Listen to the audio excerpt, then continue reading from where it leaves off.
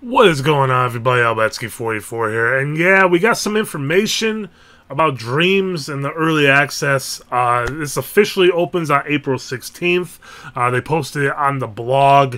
It's going to cost you well, actually $30, $29.99 from the PlayStation Store, and will be sold in limited quantities for some reason. But the developer, Media Molecule, ensures that there will be enough digital units to go around, and every single one of these will be upgraded to the full version when the title eventually launches at a later date.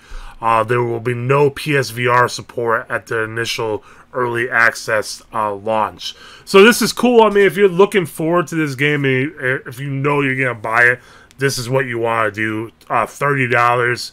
I'm guessing the full price is, who knows. But yeah, I think this is worth it if you want to get into it. Like I said, it comes out April 16th.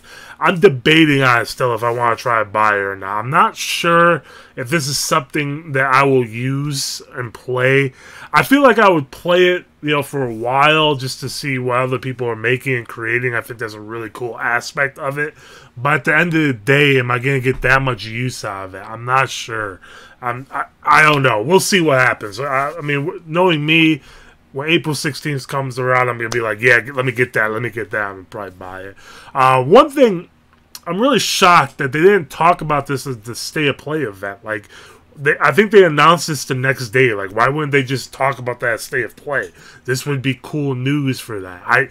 That's something that's really boggling my mind. Why they're like, yeah, they announced it the next day, but they have this big event that a bunch of people are watching. I don't know.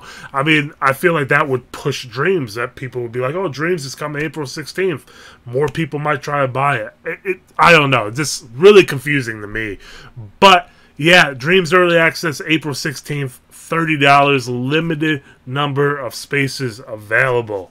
Of course, Dreams, PlayStation exclusive for PS4, also PSVR from Media Molecule, the creators of Little Big Planet, which is one of the best PlayStation exclusives there is, which makes me want to buy this because I want to support Media Molecule. It's tough. I'll probably get it. That's the answer. I'll probably get it. Leave a comment below. Let me know if you guys are going to be picking it up. You guys can always hit me up on Twitter, Albetsky44. Twitch is also Albetsky44. Thanks for watching, guys. Peace.